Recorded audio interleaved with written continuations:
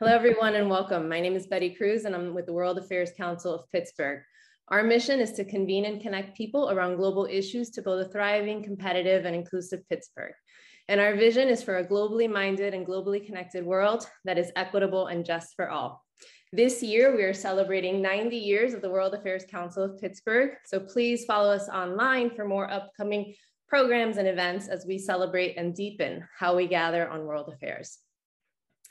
Today's program is an important topic. It's on the Ethiopian civil war, what you need to know about the humanitarian crisis in Tigray. It's part of our human rights series. This series, this series will touch on both national and international stories and topics that focus on relevant human rights conversations happening around the world. We want to thank our partner for this event, the Union of African Communities in Southwestern Pennsylvania, for their partnership in helping promote this important topic here today. And thank you, Benedict Kilang, for joining us today as well. What you can expect in today's program is that we're going to hear opening remarks from our speakers. We do have one guest speaker who's going to be joining us from Ethiopia, and he's having some connectivity issues. So we're hopeful that he'll be joining us momentarily. But both speakers are going to bring a different perspective to what's been happening on the ground. Please be sure to get your questions ready and send them our way through the Q&A feature on Zoom or in the comments if you're joining us on Facebook. Let's go ahead and get started. We're so grateful to you, Mike O'Brien, for joining us here and sharing your time with us today. For all who are joining us, Mike is with the humanitarian organization FHI 360, where he serves as Associate Technical Director in the Crisis Response Department. He specializes in public health and operations in conflict settings, which most recently have helped him to lead a crucial emergency response effort in Tigray, Ethiopia. And then we hope to be joined later in the program by Moges Solomon, who's an Ethiopian lawyer based in Addis Ababa, the capital of Ethiopia. First up, Mike, we'd love to hear from you on what your experience has been, if you can give us an overview of the current humanitarian situation taking place in Tigray and the surrounding regions. Okay, thanks, Betty. And until Moses gets on, and maybe Moses can provide a better timeline, I'll give a little bit of a timeline just on the emergency. Not necessarily the political dynamics that led to the emergency. I think there's some great resources out there, especially on Vox and Al Jazeera. They have some good timelines, but just in terms of the current emergency in Tigray. Around November 4th, there was an offensive in the Tigray region by the Tigrayan People Liberation Front, TPLF. There was conflict between them and the government of Ethiopia troops, which just led to further fighting, further conflict. Then around November 15th, somewhere in the middle of November, the Eritrean military became involved, and there were some incursions into Tigray as well, and then basically the fighting continued and just escalated throughout the month. Then by the end of November, I believe the Prime Minister of Ethiopia said that the conflict had basically been concluded. However, the conflict still continued throughout the early 2021. Until about middle of January, we didn't really have a good eye on the ground. We didn't really know what was going on in Tigray. Access was very limited for humanitarian organizations. There were different places that were off limits. And really, FHI 360, we've been operating in Ethiopia since the early 1990s, probably 1990, starting with the HIV epidemic there. And we've had people in Tigray embedded with the Regional Health Bureau, and we still were not able to get much information out of there. So around middle of January, FHI 360 was able to launch our first sort of assessment into Eastern Tigray. Eastern Tigray. And some of the West and some of the central areas had already been covered by humanitarian needs. Organizations like IRC had been working with the refugees in an area near a town called Shire. But just in Eastern DRC or Eastern Ethiopia, we really didn't have a good idea of what was going on. So when we launched our assessment, we really found large numbers of displaced people, large food needs. The humanitarian or the health system, I won't say it was non-functional, but it had been highly looted. There had been damage to a lot of the infrastructure. Pharmaceuticals had been destroyed, thrown to the ground. Some of the key equipment, X-ray machines or even just blood pressure cuffs had been destroyed. And the water systems had been destroyed as well. And not things that, large explosives or, to the water systems, but just the small technical components that needed to make those systems run had been destroyed. So we found people that were really in need of health services, as well as water was a crucial issue.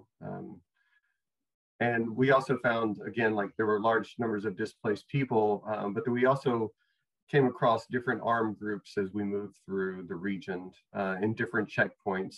And some checkpoints were, government of Ethiopia, and some were not government of Ethiopia checkpoints. So there were different military groups operating in the region. So it was very, tenuous moving around Tigray, Eastern Tigray. But from our assessment, we really found there were also a lot of protection needs.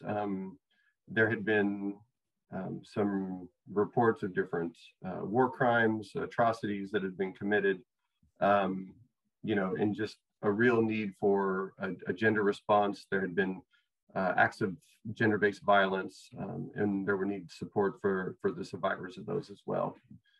Then once we launched our response, really we launched an integrated response along with some of the other partners that were operational there. You might know MSF, Médecins Sans Frontières. Spain was already heavily operational. They were some of the front line workers and able to get in. They've recently pulled out just because they had suffered some casualties. There were 3 of their workers that were attacked, and they actually had to close up operations. But to elaborate for those familiar, MSF is Doctors Without Borders. Is also Doctors Without Borders in the U.S. Yeah. So there were some other partners that were able to provide some of the services. But yes, we just saw the continued conflict up through February and March. We saw more and more displacement into the larger city centers.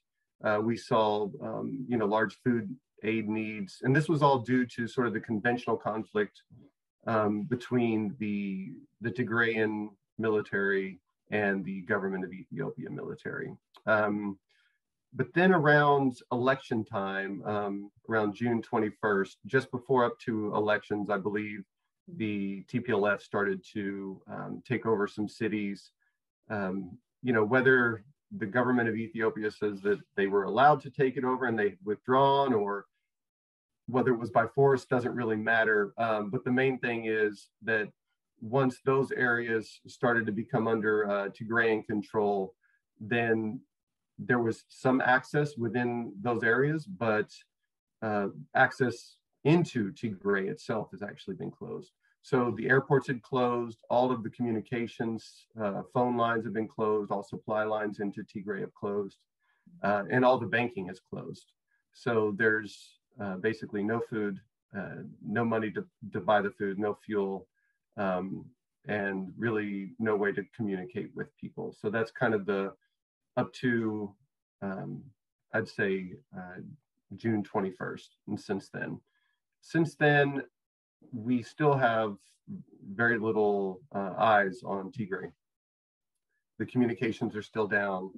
There's only a few organizations that have had some satellite communications that were in place before June 21st, so they remain a little bit operational, but the banks still are closed, and there's really not a good way to get food and supplies in. The main roads through the other connecting regions, Afar and Amara, remain basically closed down, and the airports remain closed down. Only until recently, I believe last week, United Nations Humanitarian Logistics, UNHAS, was able to start getting passenger flights up into Tigray, into the main town of Mekelle. And how long that'll last, I'm not sure. But at the same time, there's still, you know, limited allowance of how much money you can take into the region to be able to even, you know, buy your own personal food or hotel if you were actually going to go up there. So I can't imagine what the Tigrayans are actually using for currency. And yeah, we're just seeing a little bit less. We're seeing greater needs right now. There's about 5.2 million people in need in Tigray. A lot of that is food assistance. Almost everyone there is in need of food assistance. We're seeing about 2 million people that have been displaced, which includes probably another 63,000 people that have gone across the border into Sudan, so refugees. And we're seeing basically a dysfunctional health system, but really no way to get pharmaceuticals or medical care to people there. So we're seeing actually a very dire situation in Tigray.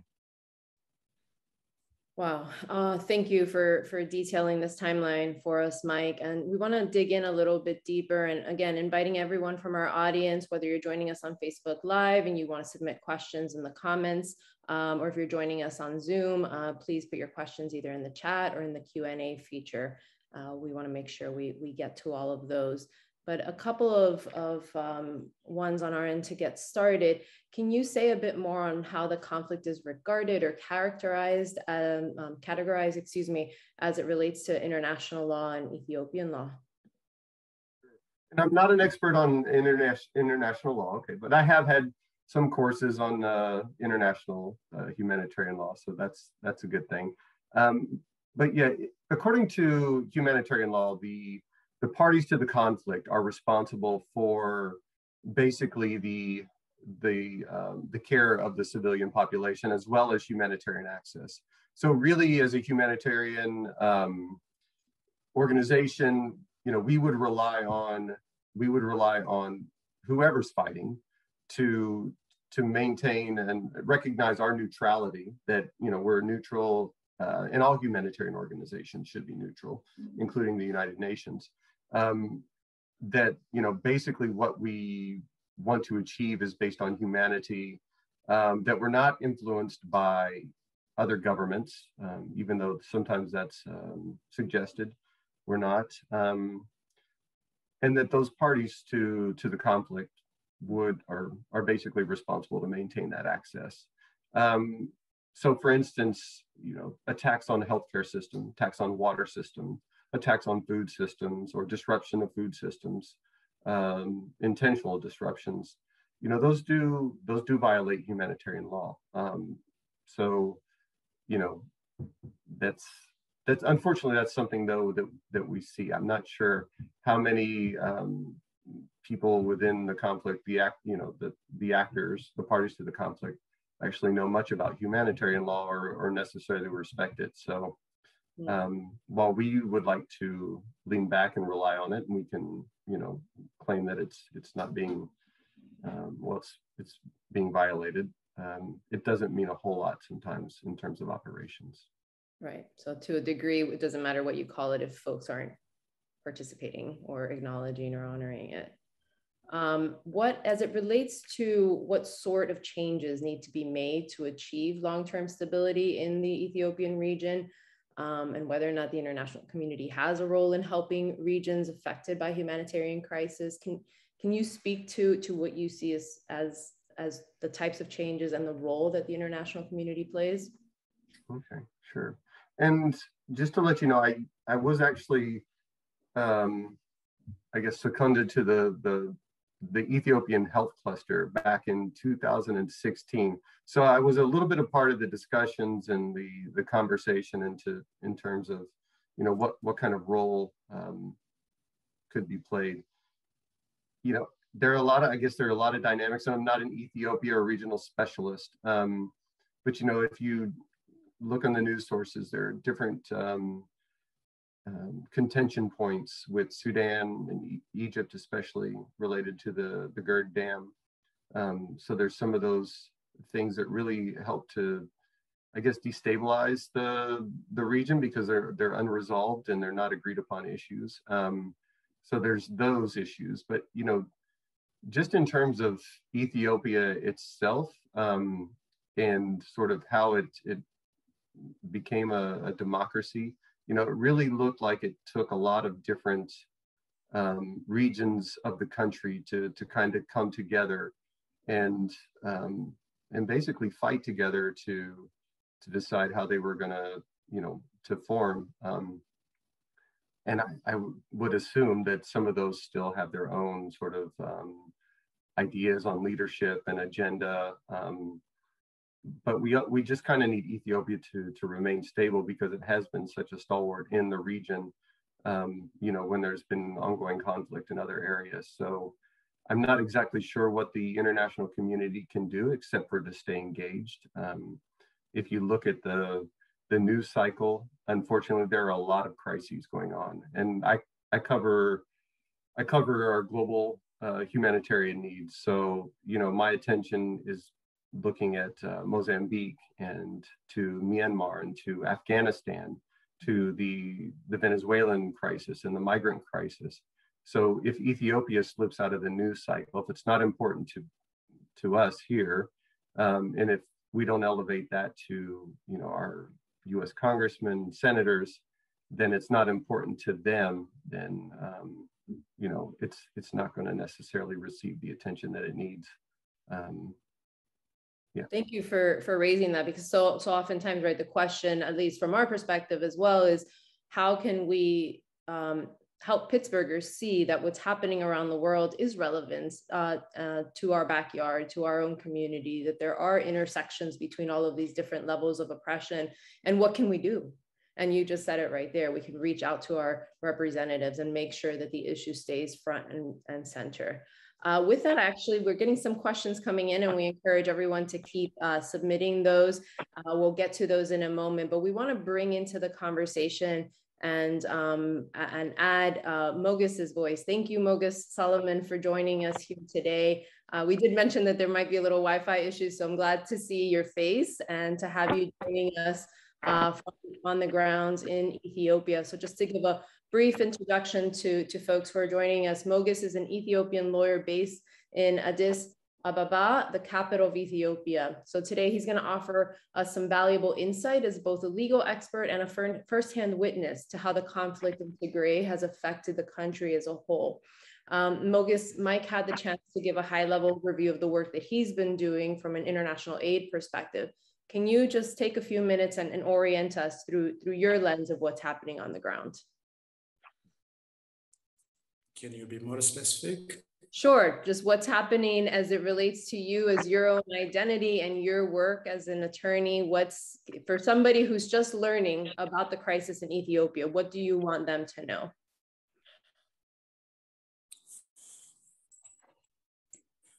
It's a very broad term. I don't know how to say it, how to express my ideas, but I mean, if I have to say something about, you know, what you have to know about Ethiopia is like, you know, this conflict is not, now it's not an internal issue. It's become an international issue. And everybody here in Ethiopia, almost everyone, is feeling that it is an involvement of other actors, which is, you know, pushing the issue further and further away from us. Mm. So we are not feeling that,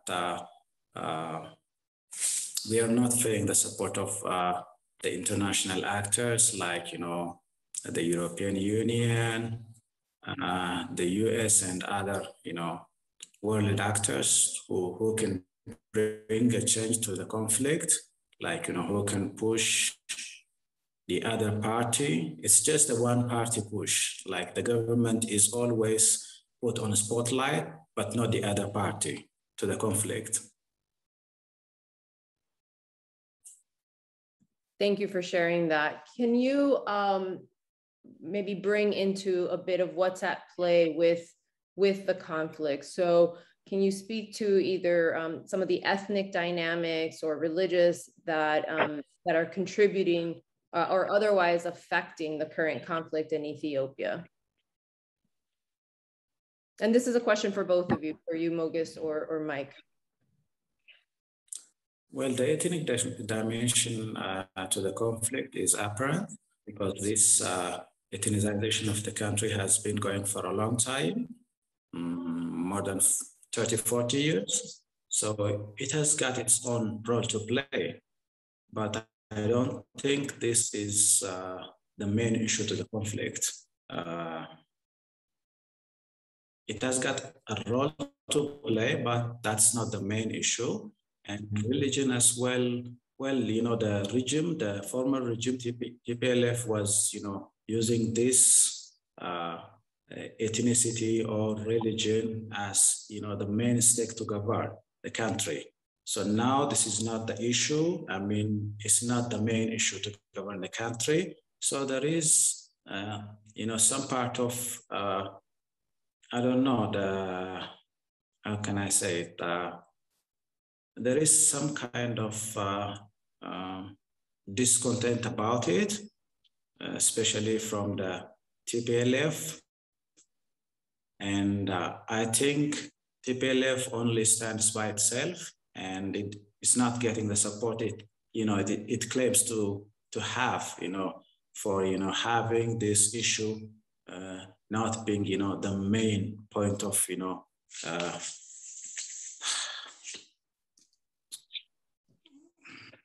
I don't know how to say it. Can you repeat the question? Yeah, no, I think you're bringing important perspective into this, and to as you're saying, it's not, the ethnic issue isn't the main issue. It plays a part. The spiritual piece, the religious piece is not the main issue. So maybe can you go deeper on, again, the specificity of what is the main issue? Of course, the main issue is, you know, power. You know, the former regime is not in power.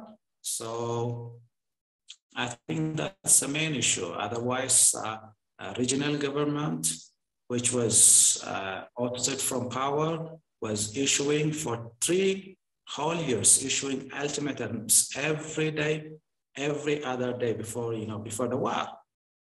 I mean, this is, I mean, it could be said, this is the first of its kind in the world, whether it is in federations or confederations, that one region can issue an ultimatum for the regional government. So there was a clear issue of power from the beginning. So that was going for almost 3 years. And finally, you know, the regime attacked the armed forces, which were stationed in Tigray. I mean, in their own words, they tried to dislodge them of the armaments and take over that. So finally it failed. That's what happened in a nutshell. Thank you for that, Moges. Mike, would you like to add? Yeah, it's just that, you know, I would agree that, you know, when we look at our conflict sensitivity, there's a couple different things. And, you know, there's really 2 drivers of conflict, and one of them are resources or power, and the other one are grievances. And I think if you look at the dynamics in Ethiopia, you know, you've got both of those different things. We've got existing grievances that have been unresolved. And then we've also got, you know, control of resources or those power dynamics. Who's going to control those? So for sure, you know, that's there. In terms of ethnicity, and it's, you know, I think those are probably the 2 drivers, you know, for conflict, and for the start of the conflict, continuing the conflict. But just in terms of going forward, and, you know, as humanitarian organization, one of the things we really want to look at is just the protection issues. Not necessarily for Tigrayans inside of Tigray, but if you can think about, you know, what are some of the tensions that are starting to build in other parts of the country. You know, for instance, even moving non-Tigrayans into Tigray to provide humanitarian aid. That's one of the things that we're a little bit hesitant about, not because we know there's going to be any target, but, you know, as a humanitarian organization, we really we want to be careful with the risks that we would ask our staff to take. So, you know, we have to be cognizant of that. And then, you know, as I was talking about a little bit before we started the program, you know, there's existing Eritrean refugees inside of Tigray. So I think that needs to be, you know, considered. So while ethnicity might not be the main driver, I think it definitely needs to be considered how those tensions or identification move forward, just to make sure that, you know, civilians are not necessarily targeted and put at risk. Yeah. Great. We want to bring in some questions from the audience. First one that we have is whether, Mike, this is for you, and of course, Moges, please also feel free to join in. But Mike, do you have any idea if the neighboring countries are involved in some way in the conflict, to the degree that you can speak to that? No, I mean, I don't. And, you know, and it would be speculation to say if there's, okay, well, there's Eritrea, and they definitely have been involved, you know, in the conflict. And that's kind of been widely acknowledged in the media. Wasn't necessarily acknowledged, but I'd also say that I've seen them firsthand, you know, in Tigray. So I think that that's, you know, that's fine. I think we can acknowledge that. But just in terms of the other influences, I could only speculate, honestly. And there are other countries within the region that have competing interests. And I think, you know, as I mentioned, I might have mentioned maybe the GERD Dam is one of those big ones. And water, you know, water scarcity is a major consideration in that region. So that could be a potential driver. And people have their reasons to see things succeed or fail. But I don't have any proof, and nobody's actually come out and said whether they're supporting the government of Ethiopia or the TPLF in terms of the, you know, the conflict. So. Now, Moges spoke to power. We do have another follow-up question asking for a little bit more specificity. If you have anything else you want to add in terms of the cause of the conflict between Ethiopia and Tigray is how the question is framed. Is there anything else? I'd say Moges put it, oh, sorry, I'm sorry, were you asking me or Moges? To either of you. Sorry, I will just say that Moges put it pretty well, just in terms of the, you know, the Tigray region basically had been in power for 30 years in terms of the government. So, you know, I think that's, you know, 3 decades of you know, high level influence, but I'll defer to Moges. Thank you. But I think I should correct you with the terminology first. There is no conflict between Ethiopia and Tigray. There is a conflict between the central government and TPLF to begin with. So Tigray is part of Ethiopia. We should all agree on that terminology first. I mean, it's so amazing that, you know, there was a much more severe problem in Ethiopia, like a couple of years back, like between ethnic groups in Moges and the Gedi, but it's a national issue. The displacement from that conflict was like around 1 million people were displaced from their homes. But now, why is Tigray an issue for the international community? I mean, even we have elevated, even when it comes to the terminology, everybody is saying, every media is saying a conflict between Ethiopia and Tigray.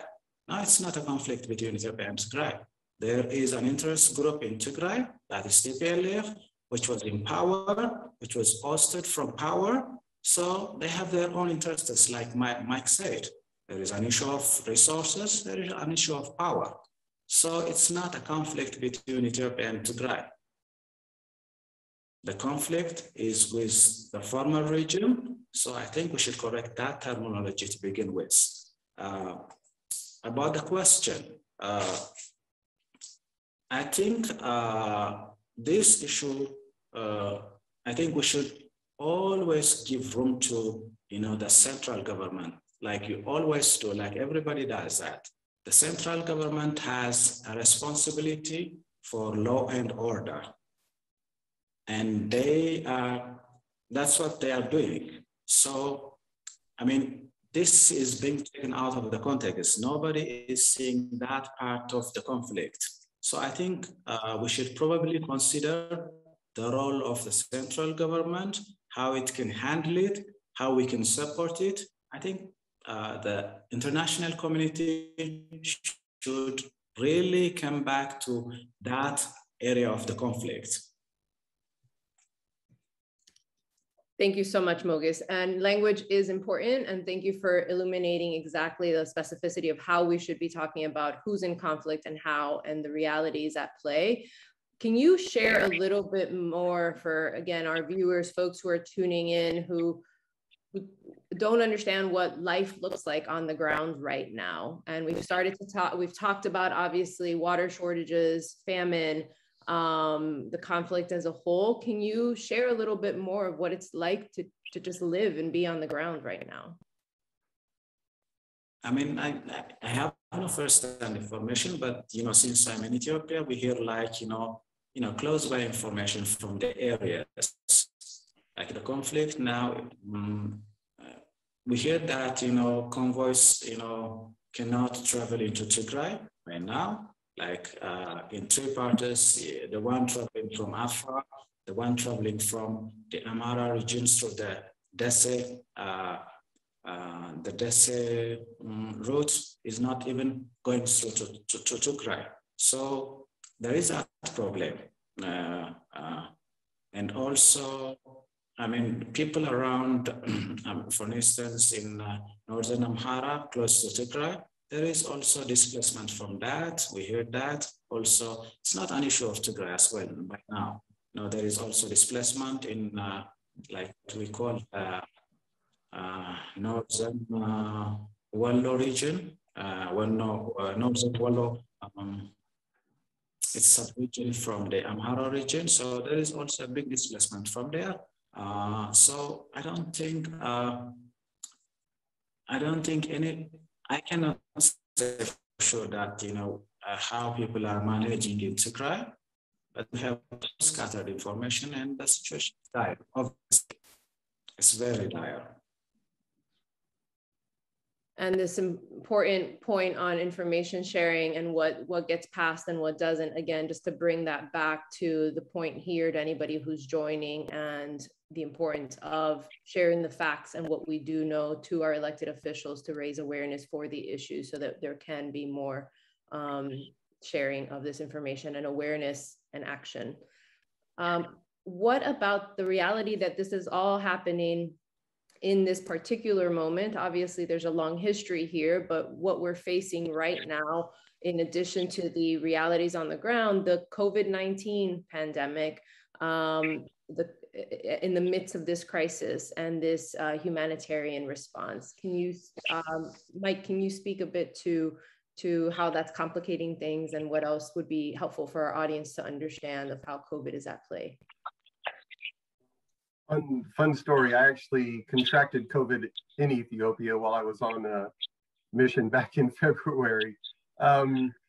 So unfortunately, and this is true in a lot of different countries, there are a lot of different problems besides COVID, and COVID is definitely a problem. But in a lot of the, especially humanitarian settings, there are a lot of other issues: food, conflict, malaria. There are a lot of just other things besides COVID that is not so front and present.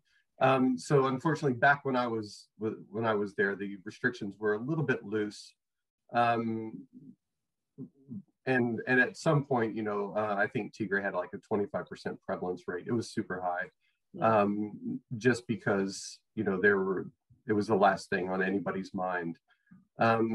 But since then, I would say the biggest issue related to COVID has probably been a little bit about the travel, some of the travel restrictions, or some of the considerations that need to be taken when you're doing meetings and things like that.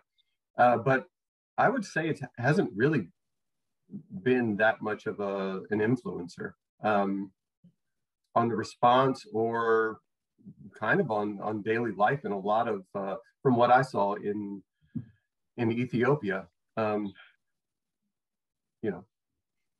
Moges? Yes, I would agree with you. I mean, it's more of like COVID is not that much of an issue. For instance, you can say that some of the I don't know how to say it. It's not an embargo, but there is a lot of restriction on the inflow of foreign currency, like FDI or something else. So that is a big issue in Ethiopia than COVID. Like we can't get the necessary stuff. Ethiopia is a dependent country on importation. So these days, inflation is too high because of shortage of foreign currencies. So, that has affected life hugely in Ethiopia. Whether it's a conflict or other areas of life. So I would really not, concern about COVID. This days, especially this past 8 or 9 months, it's not an issue even in Ethiopia. Everybody goes around as if COVID is not around.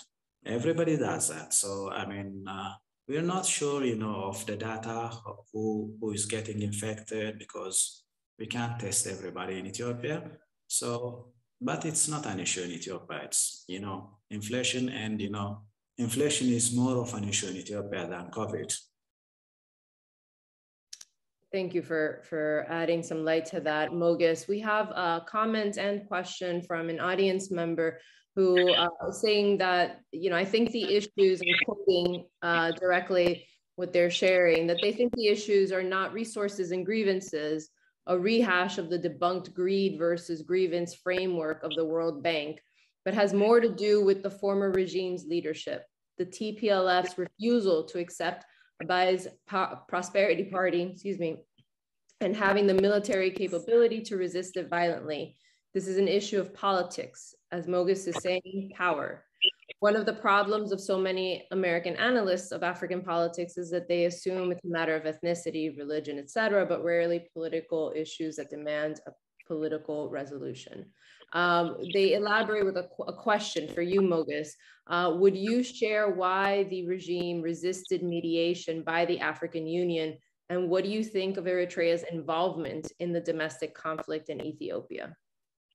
You mean which region? You mean the central government? You are breaking up a little bit. The Abiy regime and why it resisted mediation by the African Union. You mean the central government? Am I breaking some? You're breaking up a little bit. Hello? Yes, I don't know if you can hear me. Yeah, I can hear you. Yeah, I can hear you. Yeah, I'm reading the question as it is. I'm not sure of the specificity, but to the degree, if you can speak to, okay, I just got some clarification here. The central government's current regime. Okay. Well, of course, mediation always should come out. There is first of all, it's an internal issue. We should give the government a space if it can settle this issue by its own. We haven't even seen that the central government could handle this issue by itself. It's just everybody, international community, especially this government and European Union, got involved immediately without considering that the central government could handle the issue. Moges, I think you're broken up. I think you're breaking up quite a bit. So I'm going to ask maybe if you can turn off your camera and let's see if that will work. But you were breaking up quite a bit. Sorry about that. Okay.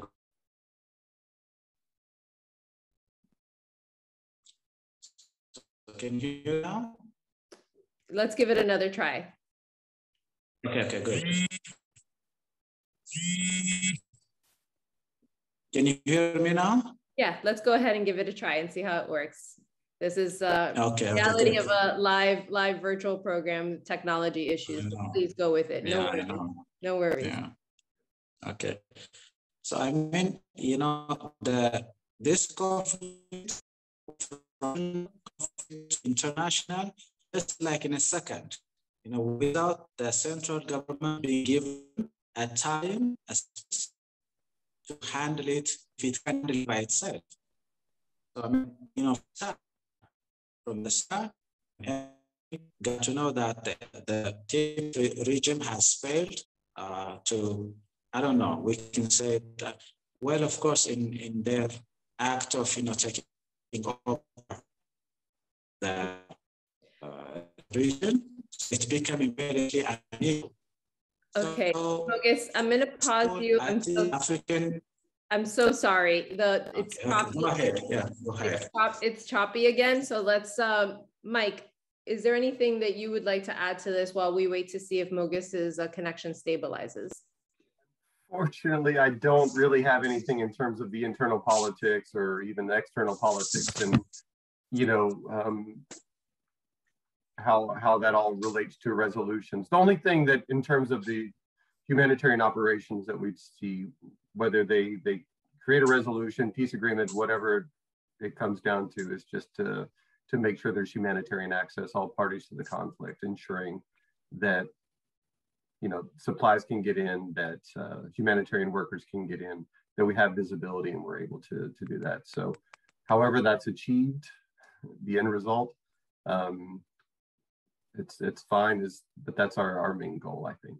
Sure. And to that end, are there any differences in the way that humanitarian organizations such as yours, FHI 360, can support individuals displaced within Ethiopia by the conflict versus those who have become refugees in surrounding nations?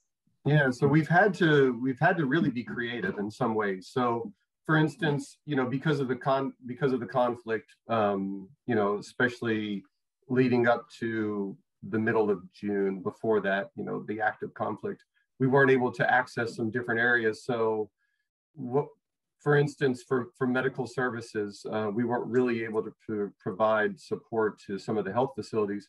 So we were identifying doctors, nurses, other healthcare workers who had already been displaced and supporting them to be able to provide in their displaced camps or settings that they were able to do that.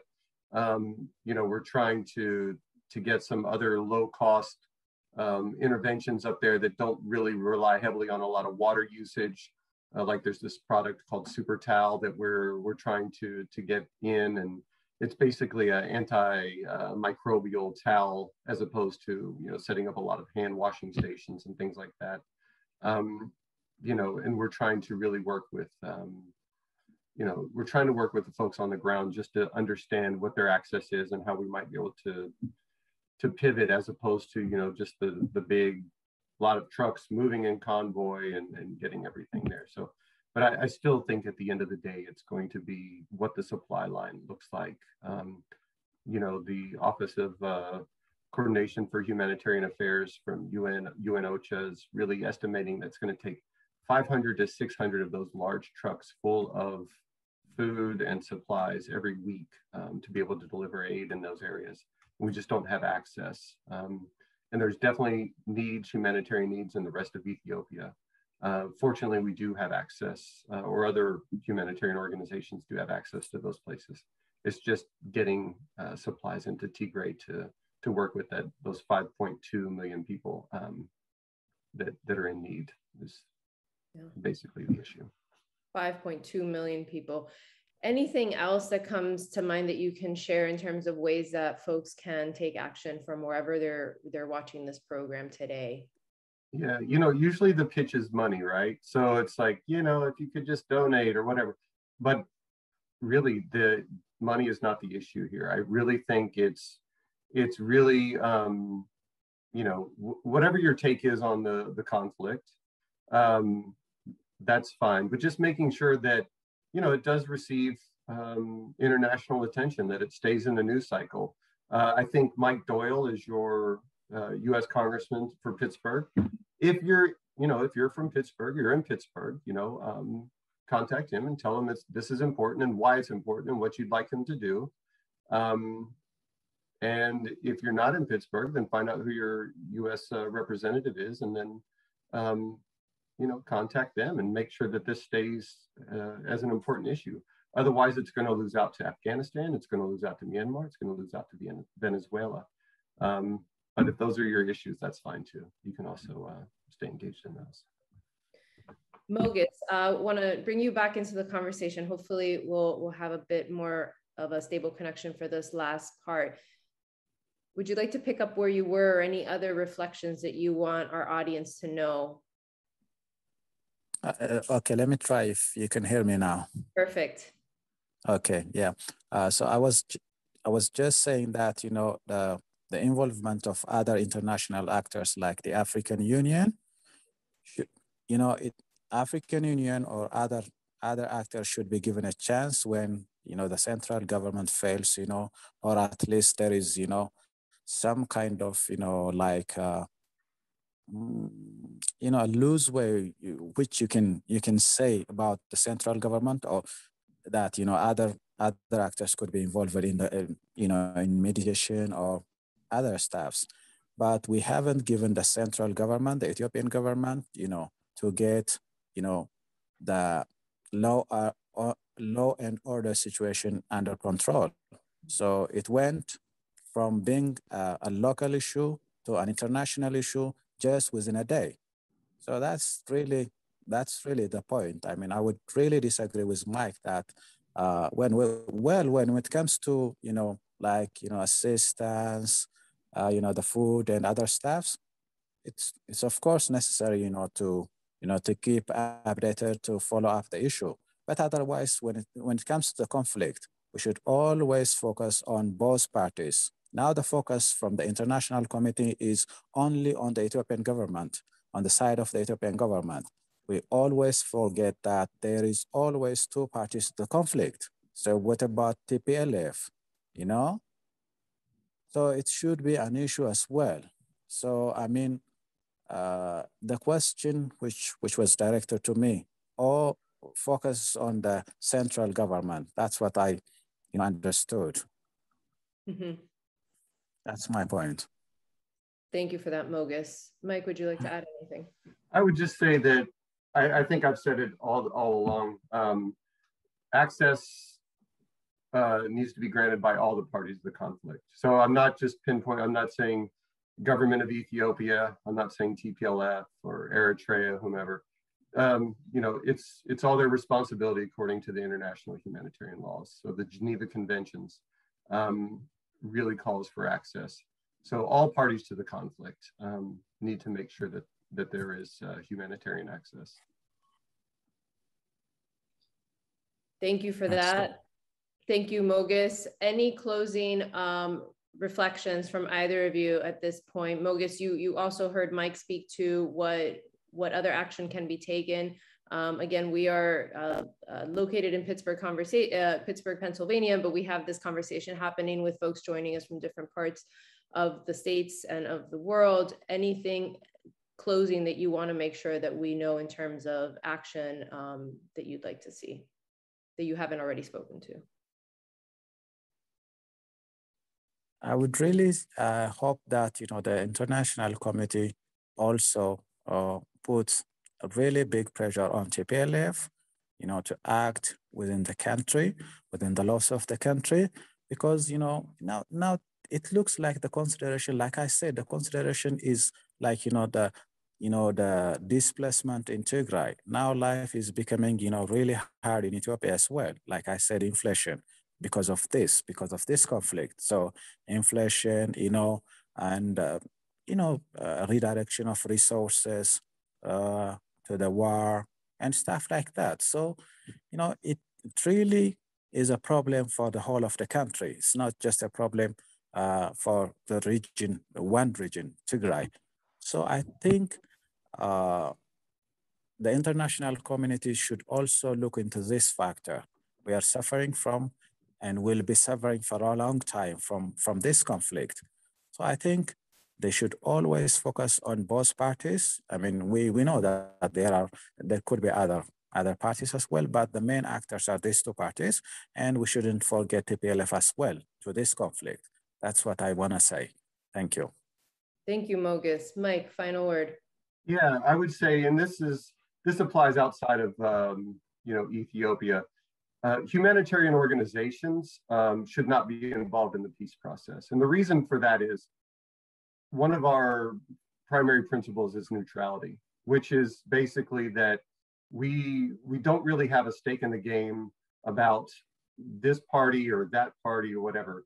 all of our emphasis is based on humanity, which means that we should be driven by solving or addressing suffering as the primary interest. We need to be independent, which is not influenced by any government. Even our US government, if the US government is providing grants, we try to remain independent, or we should remain independent. And we try to remain neutral. Those are some of the main things. So I would really look to some of the other organizations, humanitarian or other world bodies that really should be driving the peace process, where humanitarian organizations actually, we need to take a step back and just stay neutral and look at the suffering and try to make sure that we have access so we can address that. That's what I would say. Excellent. Thank you both so much for your time, for helping us shine the light on this important crisis. Thank you, Mike O'Brien. Thank you, Moges Solomon. Thank you to all of your thoughtful responses and participation, your questions, and very much gratitude, deep gratitude to our friends at the Union of African Communities in Southwestern Pennsylvania for being a partner on today's program. If you enjoyed our virtual program, please consider supporting the council. You can help us further our mission and continue our work providing community programming. Visit our website online, worldpittsburgh.org/donate. Also check out our website and social media to get involved in other programs that we're having throughout the year as we celebrate 90 years of the World Affairs Council of Pittsburgh. Today's program was recorded, and all attendees will receive the link as well as some of the resources that were shared at the top of the program. Thank you so much, everyone. Until next time, be well. Thank you. Bye.